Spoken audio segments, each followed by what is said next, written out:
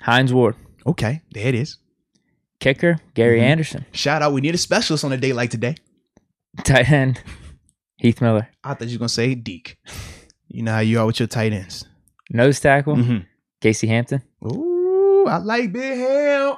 Linebacker, Hardy Nickerson. Senior. Put some respect Is on it the senior? Yeah, he's senior.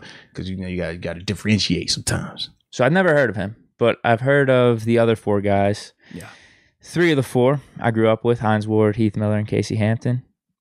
And then obviously Gary Anderson has his jersey pseudo-retired by us. No one has worn one since him. I like how you said that, pseudo-retired. Yes, that is very, that's a nice way to put that thing. At some point, someone's going to wear number 1 because we got Ben 7. That's definitely going to be retired. No one's rocking that. Well, it's technically right now, how many numbers are retired? I think it's just 1. No, 2. We have how many that are pseudo-retired as well. Correct. But I just feel like one's going to be off the board probably before some of the other ones, like Jack Lambert, 58. What else? I mean, we could run through a list. AB right away, though. Rico. Well, Lynn Swan's 88's been worn. That's all I'm saying. I'm like, whew. If those guys getting their jerseys worn right away, Yeah. Well, like Ben... AB was literally 3 years later. Yeah. Yeah. I guess Ben was 7, though. That takes the single digits out of it. You know what I mean? If they want to keep the single digits particular to kickers and punters, because I don't think they switched that rule for them. Yeah. So that's just another number off of it. I could see 1 getting worn at some point. Maybe he makes the Hall of Fame, though. I don't know. If he makes the Hall, does that change, though? If he makes the Hall, do you not give his number out now? I don't know how we don't have enough numbers to not be giving out numbers. I don't know how people felt about him. For his number to be pseudo-retired, I'm actually kind of surprised being like a kicker. But you look back, he was on the Steelers for a ton of years, and he was a pretty damn good kicker. He was a pretty good kicker. He was on the All-Decades team in the 80s and the 90s. I was trying to figure out why he's not in yet. Because Morton Anderson got in. There's not too many kickers. There was the Chiefs kicker from way back. He was in like Super Bowl I. His stats are garbage, but just different eras. I guess he was probably the best kicker at the time. Maybe he was a trailblazer or something. And I think the other kickers that are in are like half kickers, punters, but they also played positions. Like, you know, back in the 50s, they were doing that type of stuff. But then Vinatieri's going to get in for sure. I feel like Vinatieri and Vanderjack and Janikowski, those are like the 3 guarantees from... Is this technically? I guess this would be, they consider modern era, because with Gary, like he's like fringe modern era. Is he still considered modern era? How would you like? He went up to like 04, 05. Anderson got in recently though. They were pretty much the same era. Morton Anderson went a little bit further though in his career. He had a few more seasons. I think he went up to like 07, 08. Yeah. But they both played 20 plus years. Long time.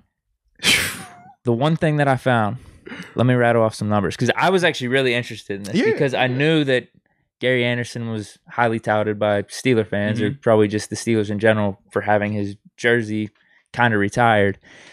So I looked. I'm like, why isn't he in the Hall of Fame already? Why is he in the nomination right now? Compared to Morton Anderson, they both have the all decades team for the 1980s, the 1990s. Yeah.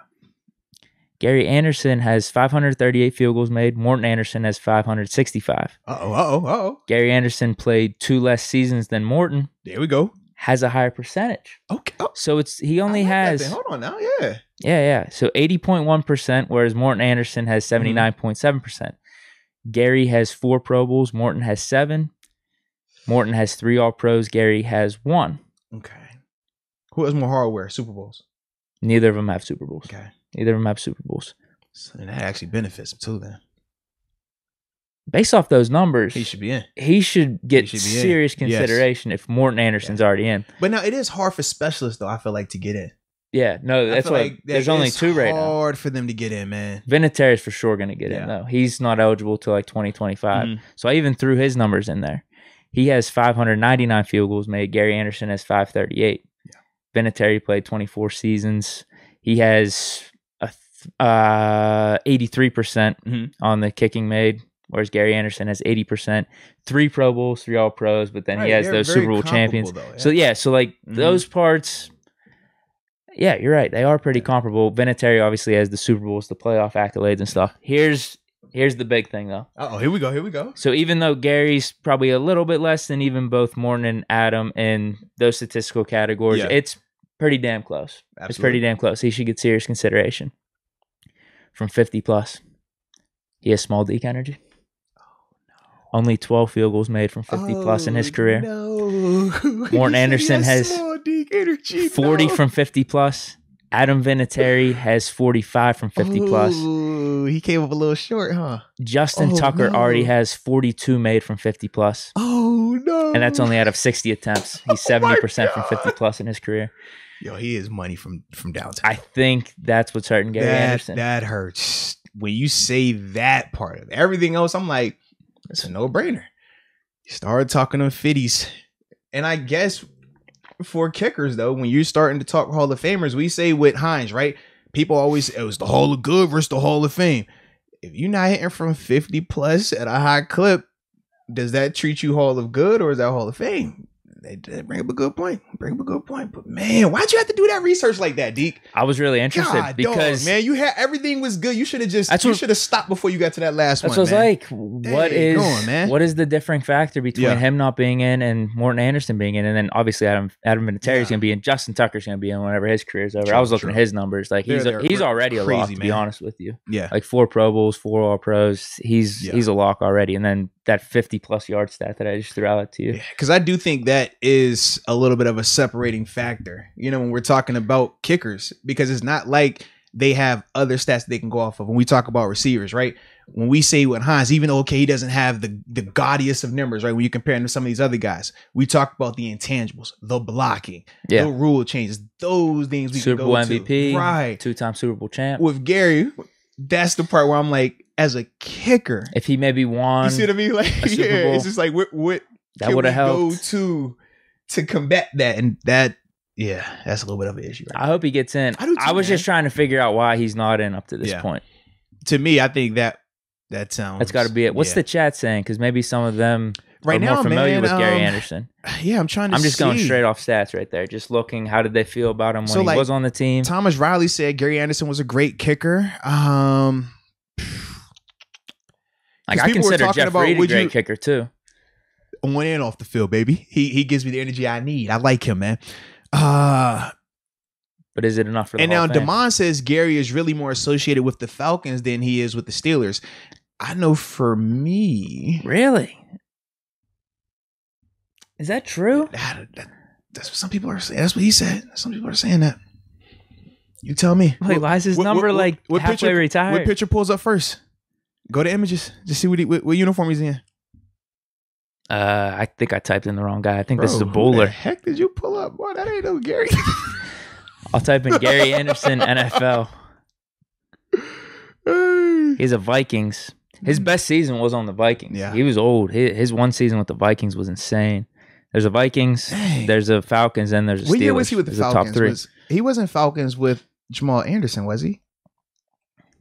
Let me see. Because I'm trying to make sure, because I feel like that he played the majority of his career with the Steelers. Yes. Though.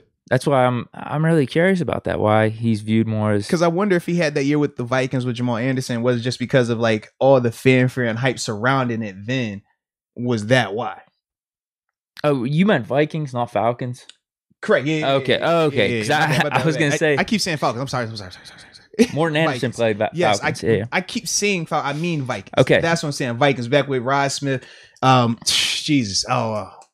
Moss and them dudes. Yeah. So he was on the Vikings from '98 to 2002. Yeah. And he easily had his best season in '98 when he was 39 years old. He hit 100% of his field goals. Mm-hmm. He made an All-Pro. He made a Pro Bowl. He made 3 Pro Bowls with the Steelers.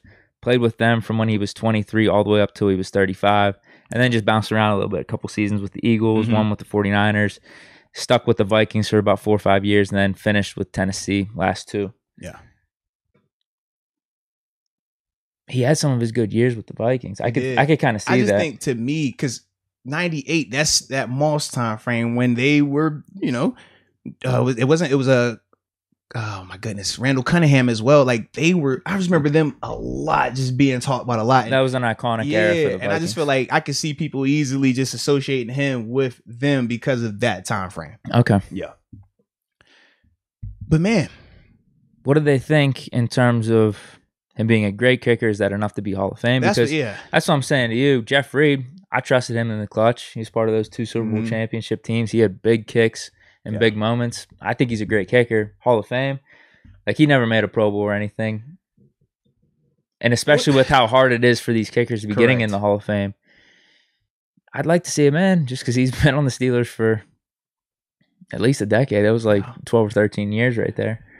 It'd be cool. I do kind of feel like of the list of names, Gary probably has the best chance. But at the same time, I feel like his chance is still super hard because he doesn't have the other arguments that Hines can make. Yeah. Like, I feel like Hines has a good opportunity, but the timing is about to kill him because we know the next wave of these younger guys with these crazier numbers are going to start coming out, and that is going to keep that logjam at receiver going. But with Gary, it's just the fact that as a specialist, it's very, very difficult to get in that thing, man. It's interesting though, man.